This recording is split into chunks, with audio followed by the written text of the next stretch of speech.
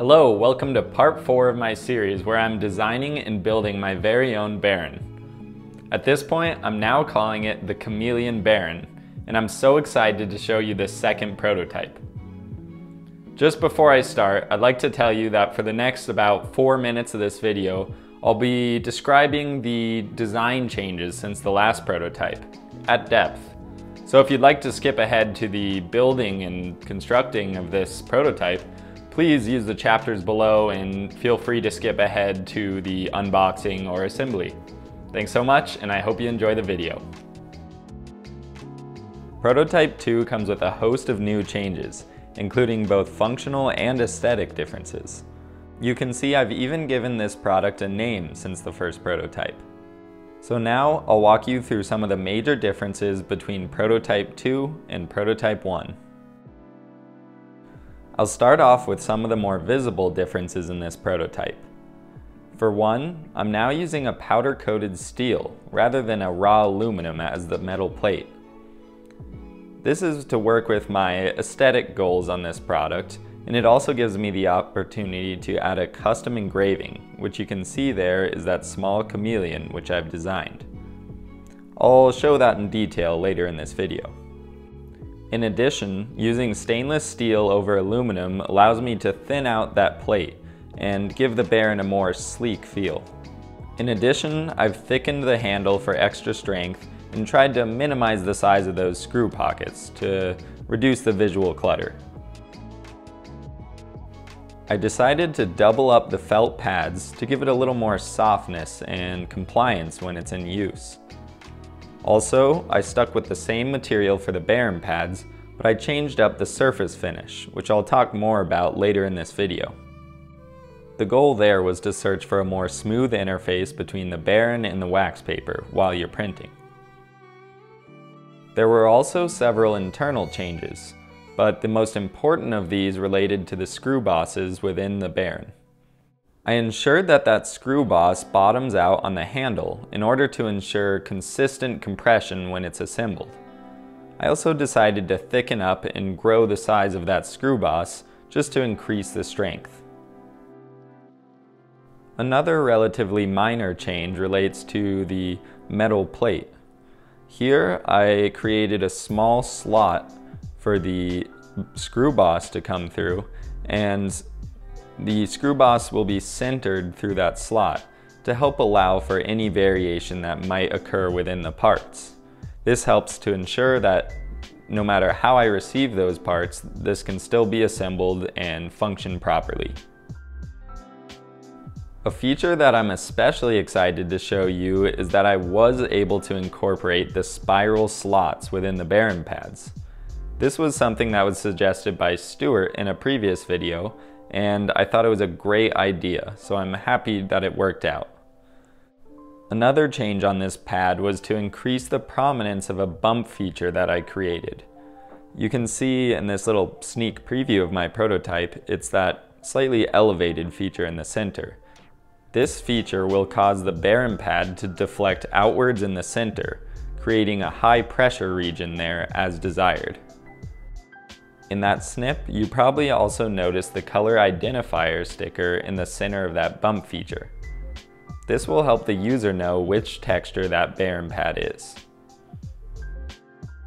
Thanks to the testing from the first prototype, I've now created 3 different Baren pads correlating to the different strengths that I want to see in a Baren. I now have a coarse, medium, and fine level. I also played with the bump geometry a little bit in order to further improve the sliding of this Baren. Finally, I want to talk about why I named this the Chameleon Baren. The main feature of this Baren that I'm excited about is the ability to change Baren pads and achieve new textures with the same main architecture. This is why I came up with Chameleon. It was the concept of changing or evolving over time, which I liked. In addition, I was excited to add an element of color to this project. And so this is why I decided to color code the Baren pads, in addition the felt that goes with each Baren pad. And finally, I really liked that a Chameleon also could incorporate the kind of spiral geometry that I'm going for with this Baren in the tail, which I represented in the logo that I created. So this was kind of my inspiration, and you can see it in the changing of the color on those felt pads. Now that you've seen what's new with prototype 2 of the Chameleon Baren, let's check out what these new parts look like. I've been waiting for all of the various prototypes to come in before I did the unboxing. The first to come were the sheet metal parts from Send Cut Send. I hadn't ordered from them before, but they came really fast and the packaging was really nice.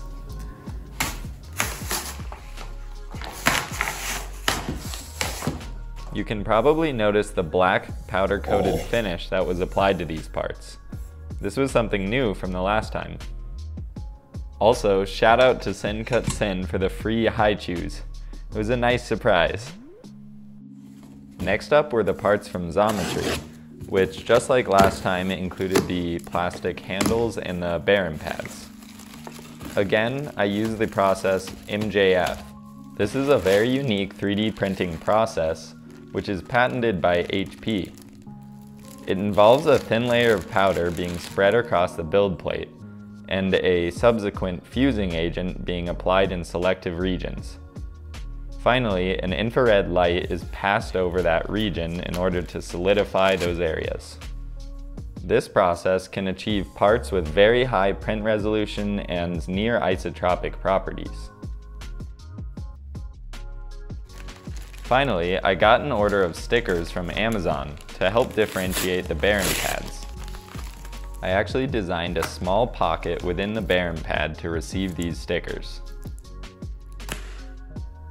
Now that you've seen the parts that I ordered, there's a few steps left before we can do the final assembly.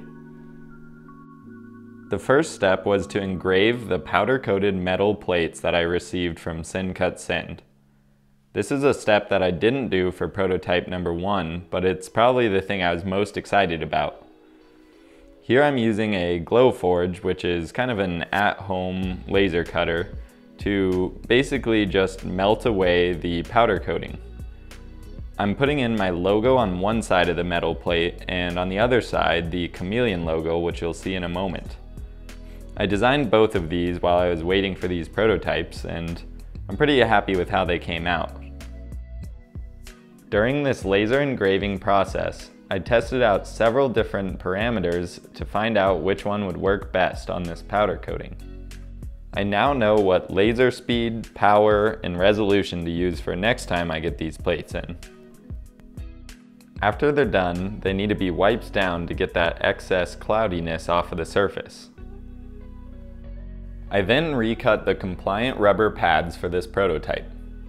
This is because the hole locations is slightly different than the last one, but going forward I would love to lock in this geometry and keep it the same so I can reuse them.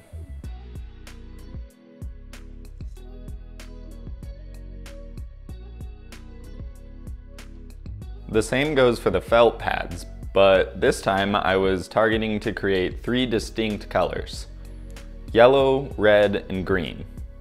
My plan is to make red the color that corresponds to the most strong Baren, yellow is in the middle, and green is kind of the lightest Baren that you might use for key lines.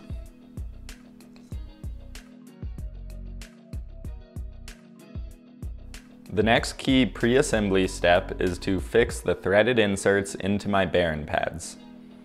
It follows the same process as the last prototype, which involves pressing them in with a little bit of force and then melting them in with the soldering iron. I did make some minor changes to the boss geometry, which make this process a little bit easier. You can see as the insert heats up, it sinks down into that boss. Once again, I'm using a flat piece of metal, in this case a ruler, to help take away the heat from the insert and solidify it flat against the top of that boss.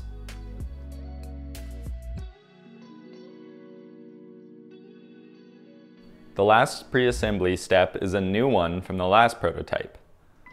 This time I'm adding a sticker on each Baren pad to help differentiate the textures.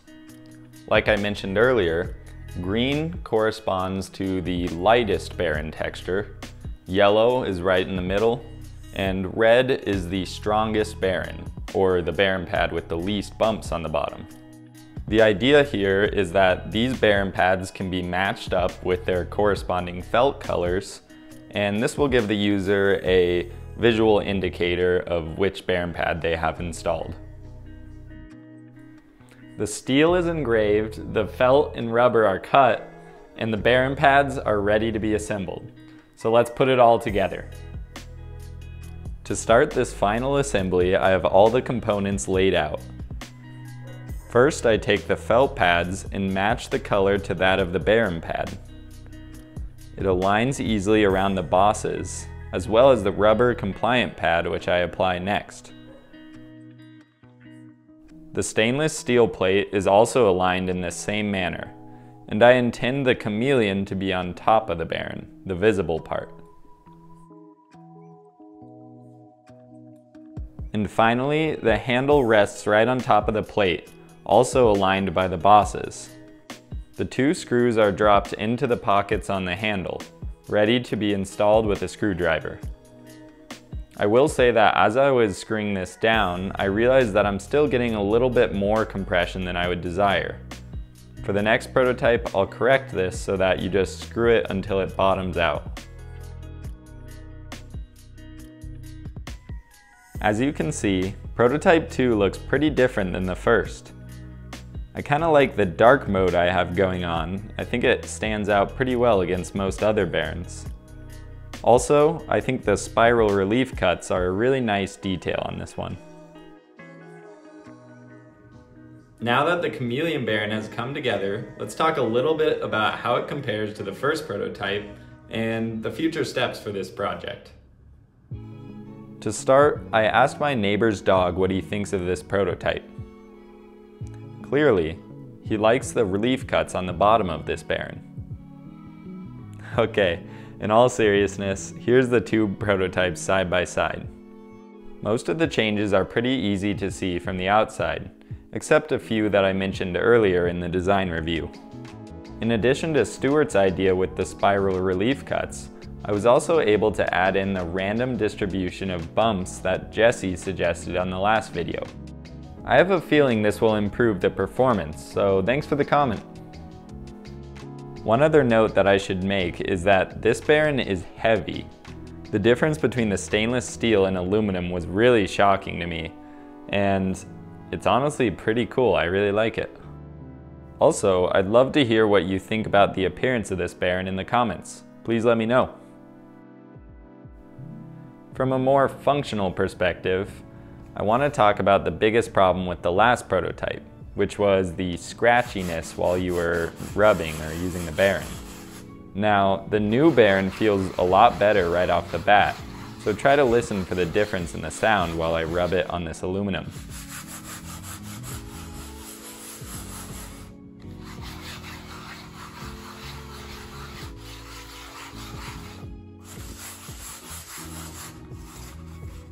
Now, I might be reading into this test a little too much, but the new Baren seems to spin a lot longer, which would indicate it has lower friction.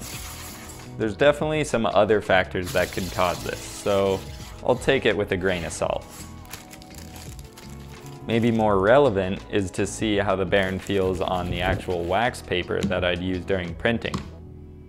Here too, it feels a lot better, although you can't really hear the difference. I think two changes that I made really influenced this behavior. The first is a changed bump geometry. I decided to grow the size of each individual bump and increase the radius, which makes them a little less pointy and sharp than the first Baren. Also, I used a vapor smoothed finish on this new Baren as opposed to the typical bead blasting. I'm not totally sure what that actually means, but it definitely feels a little bit smoother and like it would glide better. From here on, I'll keep these prototypes separate so that I can continue to compare and contrast them when it comes to printing. Also, just like last time, I'll make sure to take plenty of notes and write about the changes that I want to implement for the next prototype. I'm looking forward to sharing some actual printing results with this Baren. Until then, please let me know if you have any questions, comments, or feedback about this project. I'd love to hear what you think. Thanks again for your continued support, and until next time.